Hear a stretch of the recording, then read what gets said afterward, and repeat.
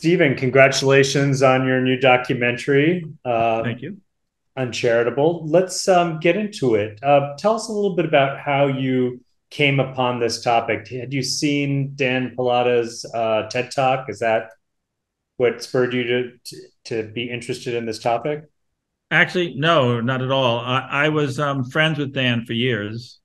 Knew him sort of as the AIDS rise was rising up, and as he became very successful with it, and knew him quite well. I was a dad with two young kids, so I never did the AIDS rides, um, and um, and those kids turned out pretty well, all in all. And and so it wasn't really until we saw each other a lot. We really agreed about life, and just were just friends, And he always dressed well. I was very, very impressed with the way he dressed. I dressed like a director, just whatever.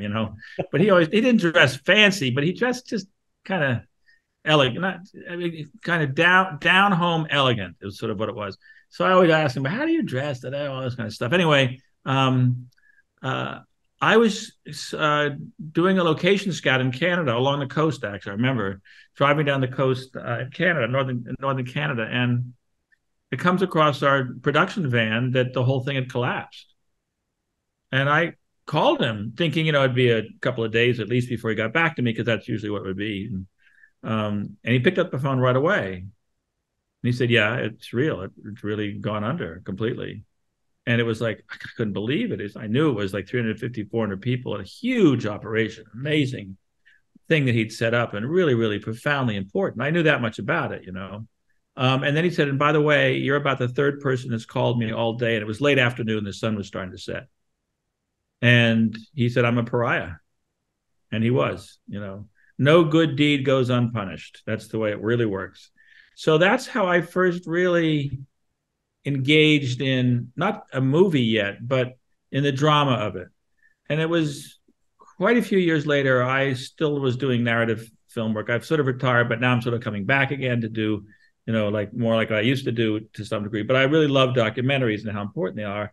And I had just finished a documentary called In Utero, which was all about the science from conception to birth, because I was my wife and I were trying to have another baby, and she was having problems. And so I said, "Well, why don't we make a movie about it?" So we did. And that movie became very, very important in the prenatal, perinatal world. And in fact, led me to my setting up my own nonprofit, which is a mental health organization, institute, which trains in a method that has to do with really getting back to from conception through pre-verbal development, which is really 2 to 3 years old, and its impact on all of us in our development. And I'm pretty crazy. I've been in therapy forever and ever. And then I decided to become a therapist along with being a director. And then I ultimately got involved with this and set up a whole institute. So I've been dealing with all the nightmares of having a nonprofit. But in any case, when I had finished that movie, Dan had come out to LA. And he was living back east at the time, and said, "You think there's a movie here?" And I said, "Well, I don't know. I mean, it's a very dramatic story, but it's kind of like a very fancy home movie." And then he told me the story of, Steve Nardizzi and Jason Russell and Roxanne Spillett. And I went, this is systemic, which is interesting. And also, there are four really interesting stories. That begins to feel like a movie. So I started the movie. That was 6 years ago. I thought it was going to be really quick. We just sort of throw this thing together, and it could not get investors for it. It had to be donations, which was its own nightmare. Frankly, it made me understand what most not-for-profit organizations go through, um, and and it took quite a bit of time. But it also, as it took time, and the pandemic hit and all those things, I became more and more impassioned in the subject and began to realize that I had stumbled into this I wasn't a genius about it. He was my buddy. And I just thought, well, I'll make a movie, Mhm. which is a rather privileged position to be in. I know that. But I began to realize that this might actually, by focusing media on this subject and ultimately potentially igniting the not-for-profit, mission-driven, charitable sector, 10 million, over 10 million people working in it, it could actually have a major, major impact on, changing the world. I mean, really impacting the world. So now it's become a big deal for me. Yeah. So go through the argument a little bit. I'll admit when I first started watching it, my first thought was, why should people working for charities get paid the same as people in the corporate world? And you kind of make the argument as you go along, and it becomes more convincing as you get deeper into the movie. So make the argument. Talk a little bit about what the others. We know what the headlines are, that these charities are taking too high a percentage of the revenue that they're bringing in. They're paying people too much. They're spending too much on marketing and overhead. But what's the counter argument here that you get into in the film? Well, it's pretty simple, actually. The more I dig into it, we have a choice. We either put all our money into products and a good time and war and movies about violence and all that. And I've certainly done some of those myself over the years. We can do that. We can just continue down the road we're on, and more of Canada can burn and more floods can take place. And there could be a larger disparity of wealth, and the right and the left can go to war with each other. And who knows if we don't end up in a civil war. You could go down that route and just keep going that way, pay everyone, in that case, no one even complains anymore about CEOs getting 300 times the amount that the workers get. It's okay. They've all accepted it, we kind of had a problem for a while, and just keep things going exactly where they are. And, I think everyone has a sense of sort of cynicism and a sense of hopelessness. And, as the film shows, most of the Hollywood movies show the future as apocalyptic. It's all going to be, people, with gas trucks and guns, and it's just going to be awful and horrible. And we can go down that route. I mean, and we can feel basically anxious all the time. And, I am in the field of mental health, and people are quietly scared and hopeless. And I knew as I got deeper and deeper into the subject and began to go, why aren't they being paid the same? Why aren't they being paid more? Someone's solving the issue of malaria, for instance, in the world, because they are the kick-ass best CEO. And people can pretend that all leaders are the same, that all, it's just not true. It doesn't make you better that you're a brilliant person at making $1 billion, and or that you're a terrific CEO of a company. It doesn't make them any better as a human being, but it makes them better at running a company. And it's like you go, okay, you can go the way you're going, or you can just say it's time for a radical change in which we just go, and this is the key. I have hope. I have hope that the future is going to be better than the apocalyptic, Terminator, or any of the many, many, many movies. That generally there's almost no movie about the future being better, ever. It's always about it being worse. So you can decide to have hope.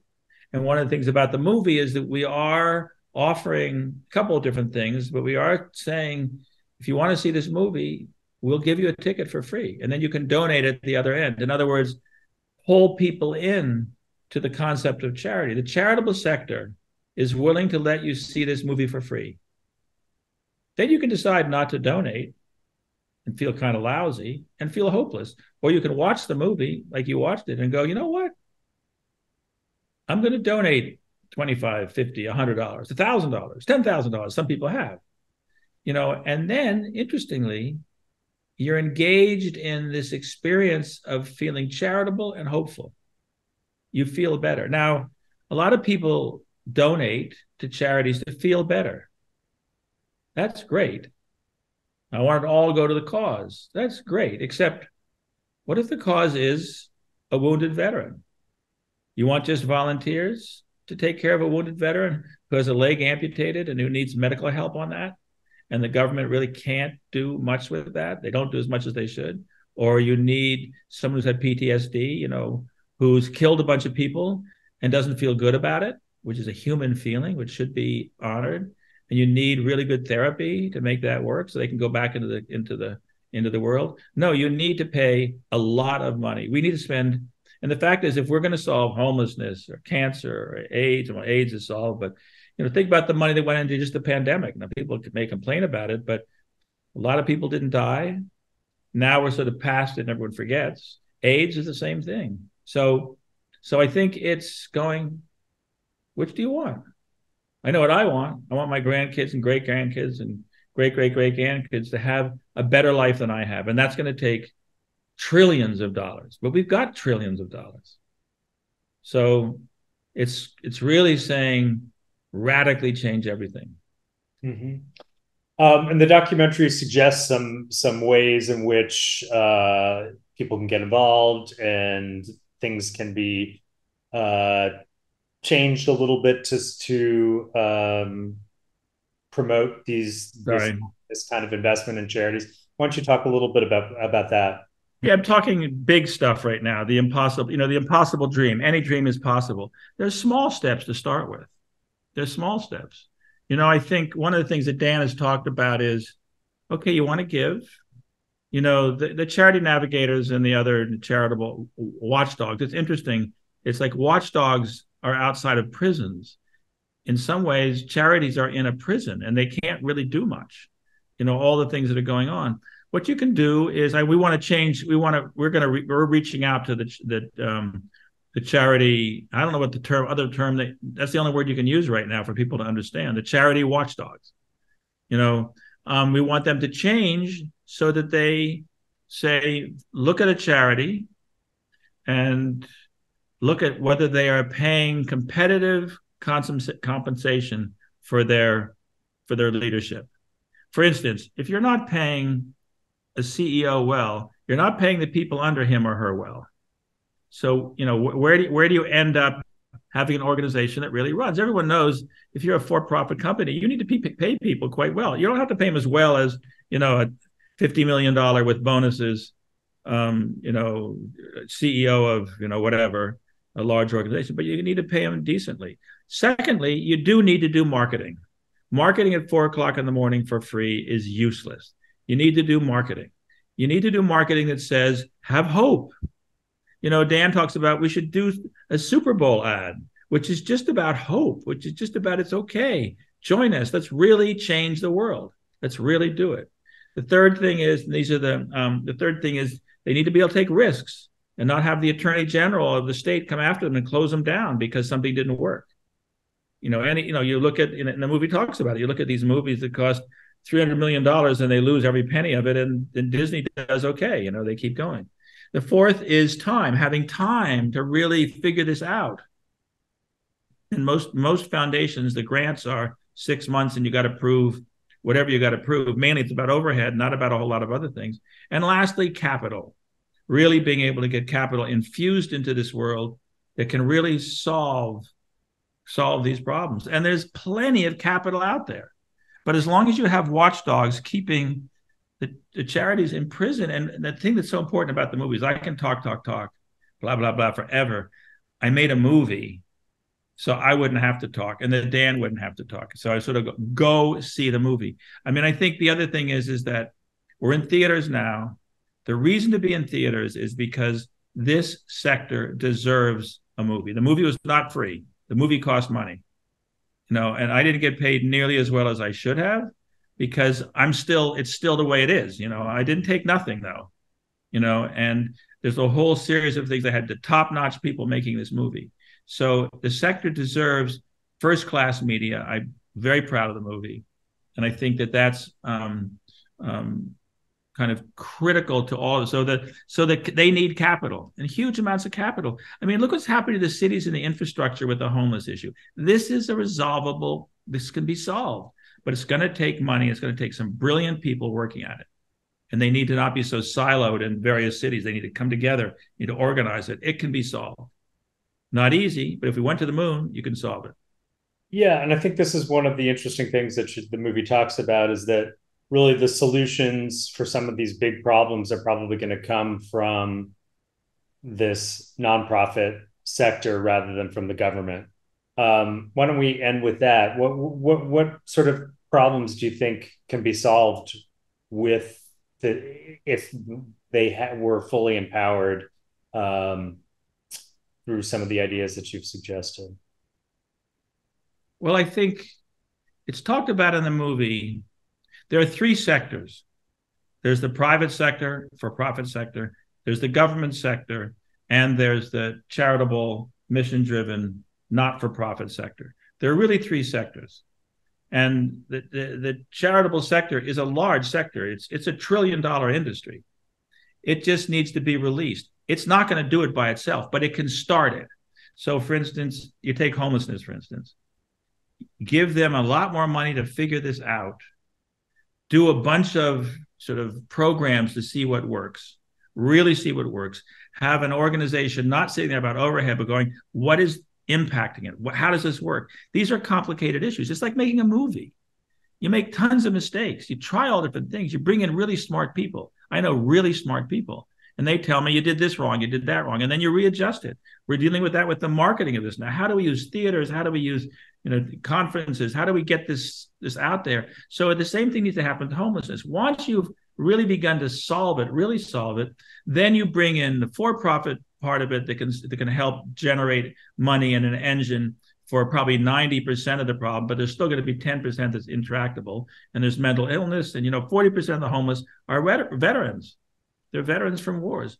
Then you have to have the government come in. The government moves slowly because it has to work legislatively. It has to get proven that this works. Civil rights is a perfect example. Civil rights was entirely ignited by nonprofits, whether it was SNCC or NAACP or just small organizations. That's how it started, Same thing with, almost everything that is dealing with helping human beings and helping community has started in a small way with charitable. It's